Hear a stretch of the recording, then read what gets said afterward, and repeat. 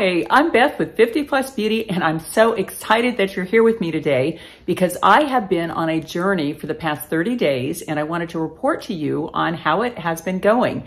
And for those of you who watch my channel, you may have heard in a couple of my videos me mention that I started on the carnivore or zero carb diet about almost exactly a month ago.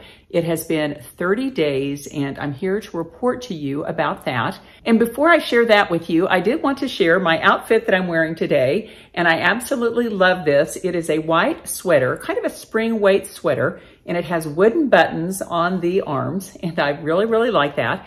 I also have some new jewelry, which is not Amazon. It is a little more expensive than that, but I did want to share that with you too.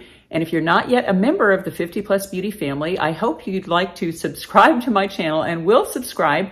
And when you click that little bell, that just sends you email notifications of my future videos. Okay, let's get into this and let me just settle back and be really honest with you here. Here is what happened. About a month and a half ago, I realized that I had not been using my scale daily. I have this thing where I weigh every single day and I have a weight window that I like to be in of 118 to 120. And then those days that I creep up to 121, 122, I immediately just be good that day. And by the next morning, I'm back in my weight window. And I've done that for years because I've found that in my past, when I didn't weigh at all, every now and then I would get on the scale and be horrified that I'd gained 10 pounds, which is quite hard to lose, to be honest with you. Well, what happened is that maybe 2 weeks before Thanksgiving, I thought my scale needed a new battery. And so I kept asking Alan when I think of it, honey, can you change that battery? Don't know why I couldn't do it myself. There he is in the background. Yay, Allie, he's taking down the Christmas decor now, which I'm so excited about. Okay, he was actually getting a Band-Aid because he said he didn't want to bleed all over our Christmas decor, which is really nice. Thank you, Allie, always thinking of us. Okay, what happened is when, I thought that the scale needed a battery and then I just didn't get around to it. I kept forgetting to ask Allie. And then it got to be Thanksgiving, and then it got to be about a week after Thanksgiving, and we realized at that point that it didn't just need a new battery, it was kaput, and it is a great scale, and I'll link it below, even though it did go kaput. But anyway, we ordered a new scale, and by that time, it was a few days after Thanksgiving, and I weighed myself, and I couldn't believe it. I was like 124.5 pounds, almost 125. And that is way out of my weight window of 118 to 120. So I was kind of horrified about that. And at about the same time, my IBS had gotten horrible. If you suffer from IBS, it goes okay for a while, and then you'll have several days of just awful, or even several weeks of just awful. Well, I was coming off of several weeks of just awful in terms of the IBS. And you have to have IBS to know just how horrible that is. And I won't go into all the gory details, but it wasn't good. And maybe a week before that, I had seen a video by Lisa D1, and it was wonderful. And apparently she has been on the carnivore diet for the past 2 years.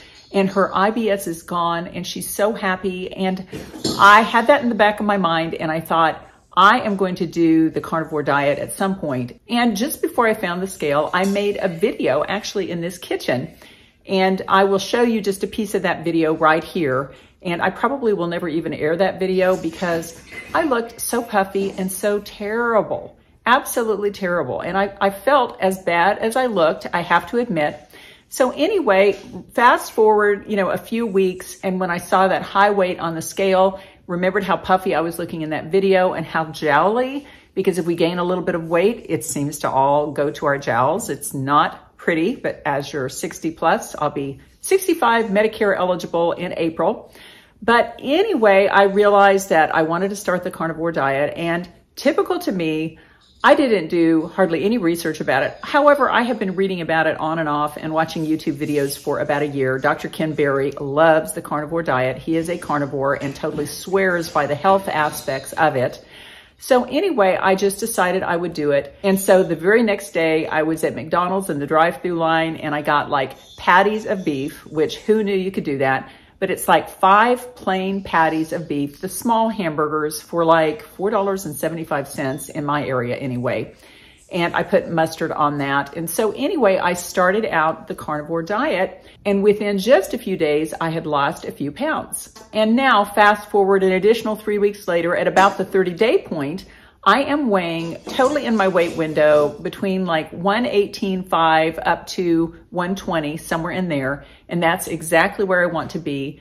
And I will tell you, I'm very happy that my face is more slender again. I don't look like I'm about to expand like the Pillsbury Doughboy, which is what I was looking like. I've got these huge cheeks, and that's the first thing to get even huger when I gain weight.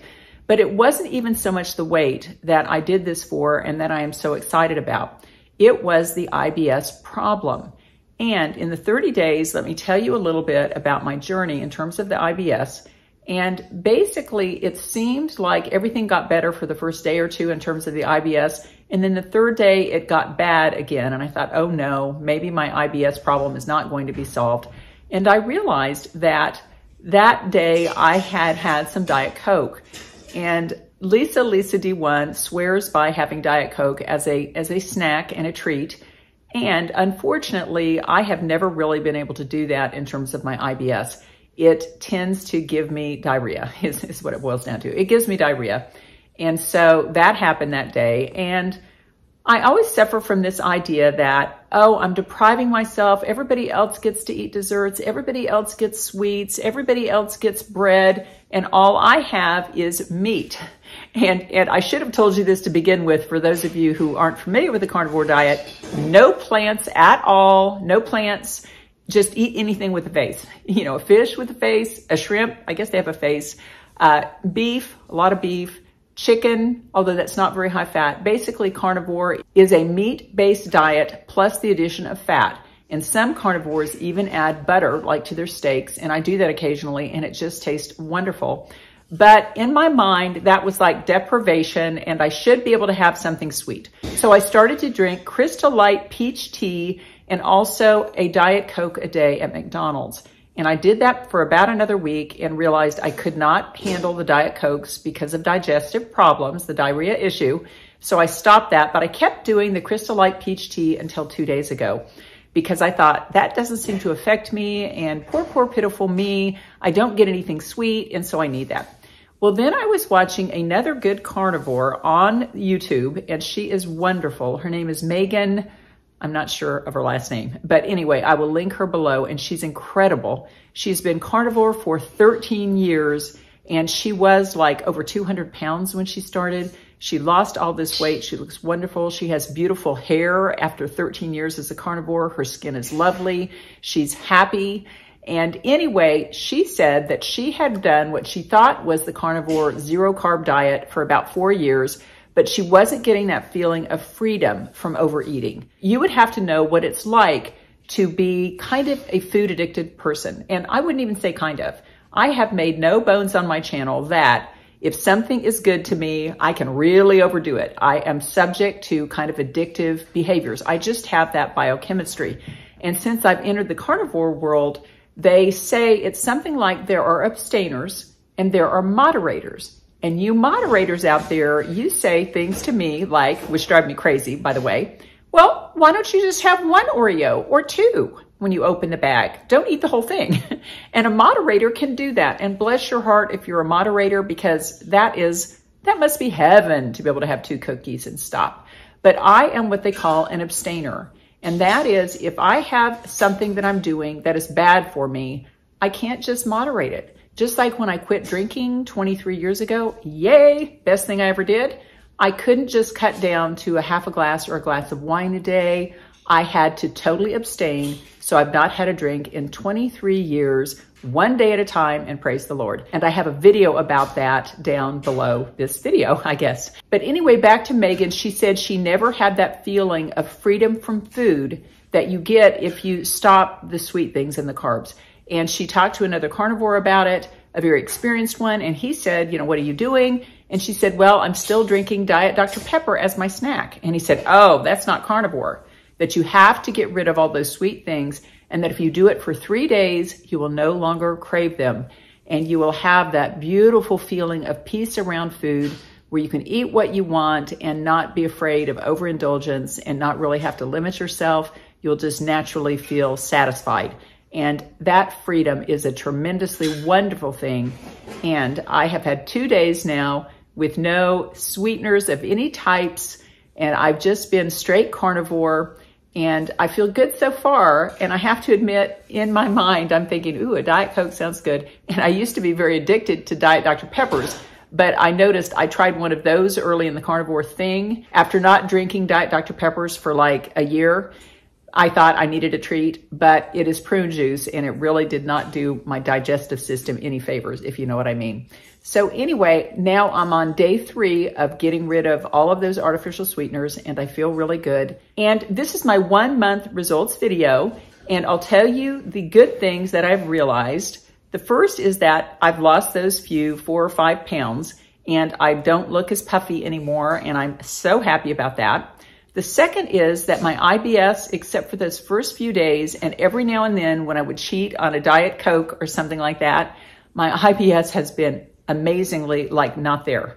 Like not there. And that is so wonderful. I can't even tell you. That alone would be worth sticking with this for me. And my sleep seems to be getting much better. I was taking these doctor prescribed kind of sleeping pills and realized I was getting memory issues, so I had to stop those. And so I was doing my old thing of getting to sleep, but waking up at 1:30, 2:30, 3 o'clock in the morning and not being able to go back to sleep.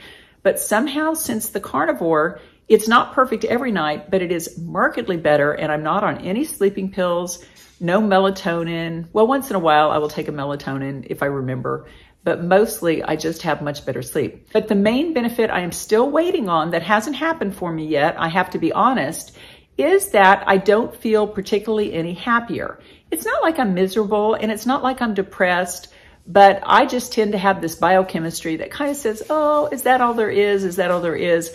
And I don't want that anymore. I don't want to live like that in my second half, I will say. This might be my last third, but anyway, let's say second half. I don't want that anymore.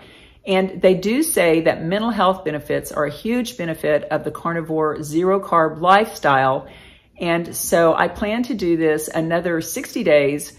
Hopefully I'll do it forever, quite honestly, because I just feel really good on this. But I'm trying to go into it with moderation and just try 30 days. And then I'm going to try another 60 days because the carnivore people all say, and there's a mental health professional who really believes in the carnivore lifestyle, and she said it's really 90 days of being on the carnivore diet before you really start to experience those calming mental health benefits, those mood lifts, and that kind of thing. So anyway, that is where I am right now. And if you are following the carnivore lifestyle, then please let me know in the comment section. And also if you've had good results, bad results, please let us know, because to me, this is kind of a new thing. I was keto for a long time, but that allowed me too much freedom in terms of carbs. And so I think I was always craving carbs on the keto. And so I would have the occasional desserts and it just got really sloppy. And quite honestly, I just didn't have the biochemistry that could deal with any carbs. And so I'm feeling much better now. Now, at the end of each video, I always like to leave you with a little thought for the day. And this one has to do with maybe feeling a little bit depressed, something along those lines, and just a good reminder of maybe how to handle that. And that is to reach out to a friend. And Alan and I have a lovely friend couple who live in Oklahoma, and they are Terry and John, and they are just incredible. And if you're feeling down, it's important to remember that you're not alone, that you can text someone, you can call someone. Mostly it's text anymore. But if you tend to be a little depressed and feel a little lonely at times, then remember those people that you do have to text and to reach out to, because really it makes them feel just as good to get your text as it does for you to send the text and reach out to someone else. And basically, I just wanted to share a little trip that we made together, and here it is. And it was over Christmas, just before Christmas. And we went to Pawhuska, Oklahoma, to the Pioneer Woman restaurant called the Mercantile, I think. Fantastic food there, absolutely fantastic. The prices are reasonable. Sandwiches are like $12 to $16. A lot of food, you get a lot of food. Iced teas are only 25 cents, which is amazing. But here we are together. We had such a good time. And friendship is such a beautiful elixir to the downs that you have in life. I absolutely love Terry and John, and I appreciate them so much being a member of my life. And John and Terry also watch my videos, which is an amazing bless, because no one in my family watches my videos, which I am totally fine with. I don't have a problem. And you guys don't have to keep watching them, but it really does warm my heart that you do. That's amazing. Thank you so much. So friends, just for today, as we're going through our day, if we feel a little bit down or a little bit lonely, let's remember our friends and that we can reach out to them to fill our hearts and theirs as well. Take care, and I hope you have a great 2023.